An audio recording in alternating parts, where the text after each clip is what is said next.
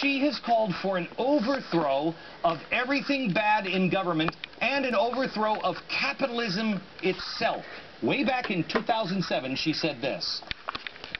The majority of people who are activists have stayed the course in a way, in a variety of ways, devoted to overthrowing everything hateful about this government and corporate structure that we live in, capitalism itself, herself, himself, and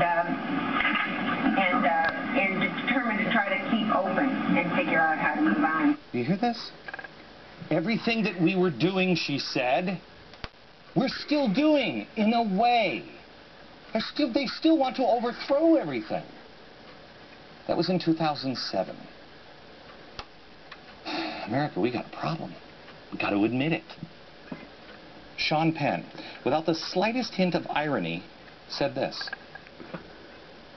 Every day, this elected leader is called a dictator here, and we just accept it and accept it. And this is mainstream media, who should truly, there should be a bar by which one goes to prison for these kinds of lies. He's talking about people like me who says that Chavez is a dictator.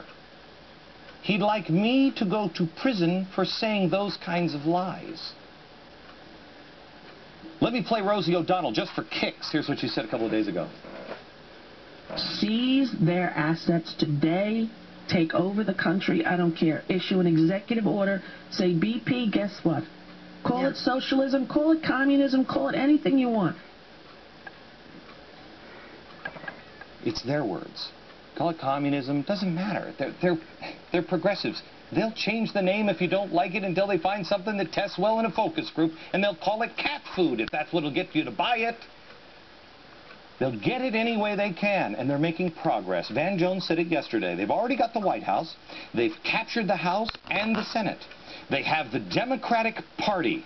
Now, I don't think these people want communism. I don't. They just want power and money. I'm not sure if the regular Democrats have the Stockholm Syndrome or what.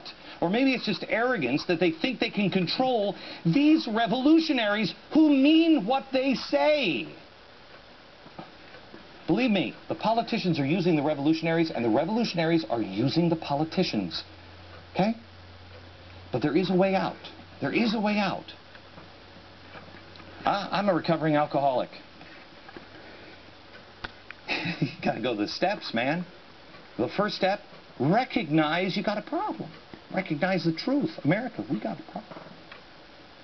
Once you say that, you can move on to the second one. We are powerless to fight it without God. More second.